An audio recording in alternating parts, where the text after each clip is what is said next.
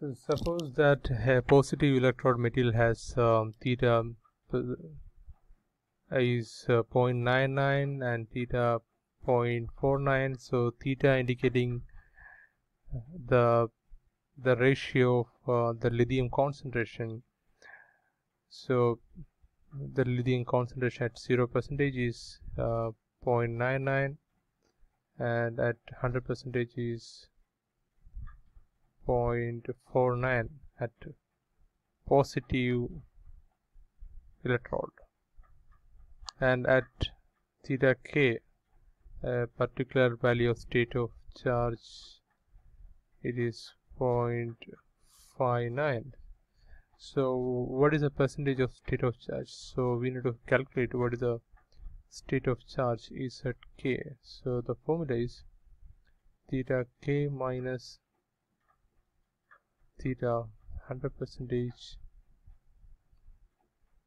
all divided by theta 0% plus minus theta 100% plus. To substitute the value of all these parameters, you will get what is the state of charge. In question number 4, suppose a lithium ion cell having a total capacity 10 ampere. So Q is 10 ampere hour, the Q indicating so the number of lithium ions in ampere hours, discharge at a rate of 2 ampere. So it is discharging at a rate of 2 ampere for 30 minutes. So just imagine that it's discharging at the rate of 2 ampere for 30 minutes. So this is 30 minutes or half an hour. This is full hour. So the amount of ampere hour is 1 ampere hour. So this become, how it come 1 ampere? So when you multiply 2 into 2 ampere into what is hour? Half an hour. So you will get 1 ampere hour. So what is the net change in the still the cell state of charge? So net change we can calculate from, so the change is 1 ampere hour all divided by 10 ampere hour. So we will get the net change is 0.1. So in terms of percentage, it's a 10%. In question number 6, consider a cell having a nominal voltage of 3.8 volt and a total charge capacity of 25 ampere hours. If the BMS is designed to keep the cell state of charge between 5% to 95%. So just imagine that this is BMS, this is your cell. You can change the state of the battery from 95 to 5%. This is allowed at limit. Allowed at.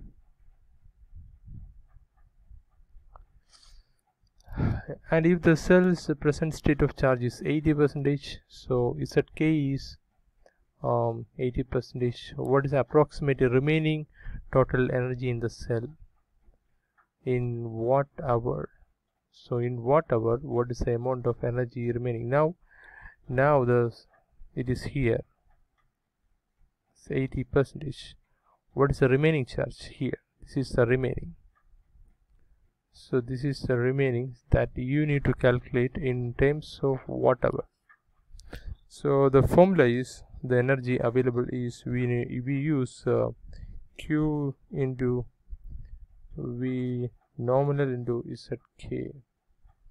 So Q, we know that it is 25 ampere hours into V nominal is 3.8,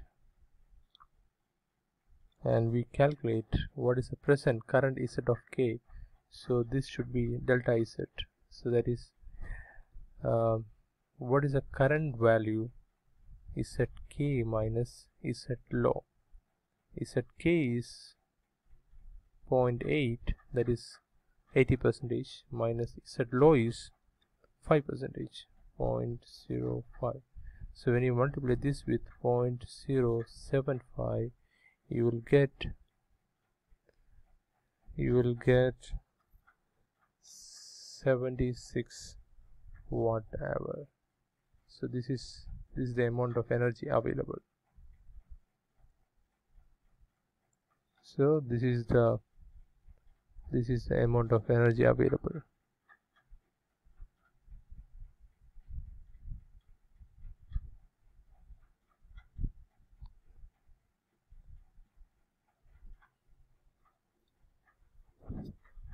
So this answer is not 76, so this is answer is 71.25 whatever, not 76. So in this question you have to calculate what is the discharge resistance. So during the discharge process, what is the resistance? So this is sample time, and the discharge current and charging current are both the same. So voltage is given, so these are the time is given, so let's plot here. This is time, this is voltage, it is given 3.8 is given, 3.8, after some time it's become 3.44, so 3.44, then 3.42. so then what happened, then at 3.79, from 3.79 to 4.15, from 4.15 to 4.19, so 4.19. So the question is to calculate the discharge resistance. So the discharge resistance, so this is 3.8, so this is 3.42. what is this difference? This difference, delta V. So delta V is 3.8 minus 3.42 all divided by delta V divided by what is the discharge current, I, the discharge current. So delta V by I is resistance. So discharge current is 20 ampere. So this final answer is 90 milli ohm. So in this question, consider a cell having an open circuit voltage of 3.9 at its present state of charge. Operational voltage limit is V. Limit of V minimum of the cell is 2.5 volt and V maximum is 4.2 volt. HPP resistance during charging is given, discharging is given. What amount of discharge power? So we need to calculate the discharge power. So for that discharge power, we need to use the P discharge. The discharge power is equal to V minimum into, so what is the discharge current? So we need to calculate the discharge current. So I discharge is, so what is that voltage? It is operating at 3.9 and so minimum voltage is 2.5. So discharge current is 3.9 minus 2.5 divided by what is the discharge resistance. So bring the resistance here, 0.005. You will get the value and you put this value here and multiply with the V minimum. You will get the total P discharge. So in this question, battery is built from the 4 series connected cells. So number of series connected cell is 4 lithium cell, where each cell has operational voltage limit of V minimum. So what is the cell? V minimum equal to 2 volt and V max equal to 4.15 volt if the present discharge current limit of the 4 cell computed by HPCC approach are 75, 72 and 72 ampere. What is the overall battery pack absolute discharge power capability in what? So this is the question. So find what is the absolute discharge capability, and for this you need to calculate what is the minimum of all this. So the minimum of all this is 75, 72, 73, 72 is 72. Then you have to calculate what is the power. So what is the overall battery package absolute discharge power? So discharge power, for that you put the 72 and 4 here. So 4 into 72, that is multiplied with, for discharge power you have to calculate the V minimum. So put V minimum here, you will get the final answer. So in this question, consider a 2-cell series connected battery pack where cell states of charge. So let's Z1 equal to the state of first cell, and Z2 is the state of second cell, where the cells having total charge capacity of the Q1 equal to the charge capacity of first cell is 25 ampere, the charge capacity of second cell is 24 ampere. If Z minimum, so what is the pack? The minimum state is 0.1. This is nothing but 10%. What is Z low? So what is the lowest state of this battery pack? For this one, if we have to use this formula, we have to use what is the available ampere hours. For that you have to multiply Q1 and Z minus 1 minus Z minimum, and similarly Q2 into Z2 minus Z minimum. From this expression you have to calculate the minimum of all these things, then you will get the ampere hours. So from this you can calculate Z low. What is Z low of 1? So what is the lowest state of cell 1? The lowest state of cell 1 is that Z1 minus that ampere hour divided by Q1.